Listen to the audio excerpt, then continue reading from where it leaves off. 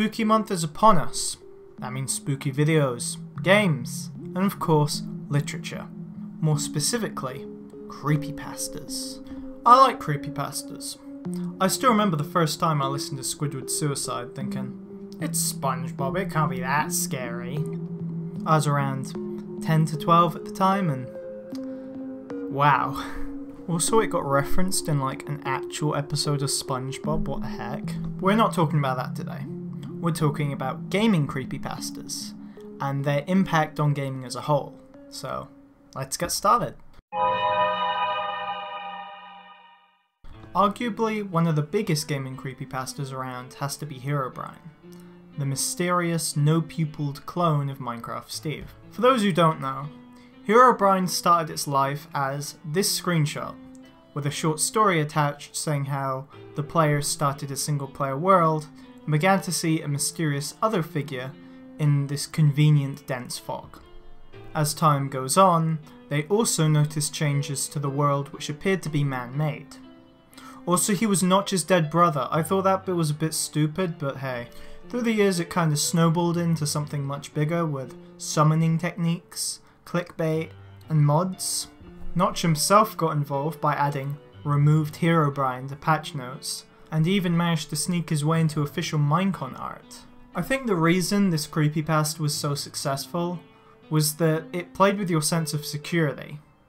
The idea that someone was watching you while you were just playing in a single player world, just out of view, was very creepy, and while I never experienced any spooky Herobrine experiences myself, I enjoy the idea of Herobrine. The cherry on the spooky cake is that we'll never truly know who made Herobrine. The first mention of him was on an anonymous 4chan post about a decade ago, and if someone was to come forward today, who would believe them? But they know who they are. They know. Another classic. The thing that set this apart from the others was that it had video evidence. So it must be true! Joking aside, if you saw something like this, and someone told you it was due to a possessed cartridge, it was hard not to believe them. This was before things like modding, especially N64 games, was mainstream. Even watching this now, knowing it's fake, it's still got an eerie vibe to it. While I don't have too much to say about this one story-wise, I was never too much of a fan, I gotta respect it for its impact on creepypastas themselves, and the lack of use of blood and gore to make the story spooky. It let the spookiness do its work, and it did just that. It worked. The last thing I really have to say about this is that it's being updated again. The creators started uploading new Ben Drowned content to their YouTube channel, so if you're interested, go check that out. Okay, so this one's a bit of a cheat, as it isn't just one creepypasta in particular. There are a couple that I wanted to cover, and I'm writing the script, so I get to pick the rules.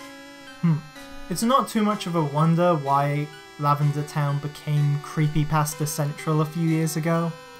You go from happy times with Pokemon, gotta catch 'em all, to a ghost-infested town where, instead of talking about how bug Pokemon are the best before a battle, they ask for your blood. Oh, and that soundtrack, that infamous soundtrack, it just sounds depressing and mysterious, much like the town itself.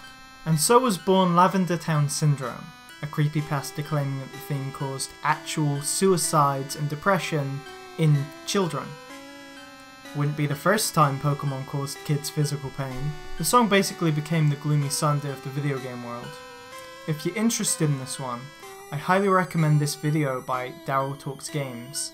It goes into the social aspect of it and how this myth actually began to affect people in real ways. Seriously, check it out. The next one I wanted to cover is Buried Alive. This one is about an original final boss of the Pokemon Tower called, you guessed it, Buried Alive. It takes the form of a decaying human reaching out from the ground. When initiating battle, he says, "Oh dear, I'm lonely, so very lonely. I choo-choo. The weird thing is, no programming exists for if you beat Buried Alive. So if you were to do it, the game would just freeze. However, if you lost, he would say, "Finally." And the game would show this sprite before it crashed. Spooky. Personally, that's one of my favourite creepypastas, and while it's probably nostalgia talking, I like the fact that it talks about it objectively. Not, "Oh, I bought this game at a haunted yard sale." It makes it so much better, in my opinion. And, I mean, it sounds like something you would read on the cutting room floor. And as someone who's obsessed with that sort of thing, I love this creepypasta. Lavender Town has had an undeniable effect on the video game scene, and an even bigger effect on the creepypasta scene. But not as much as this next one.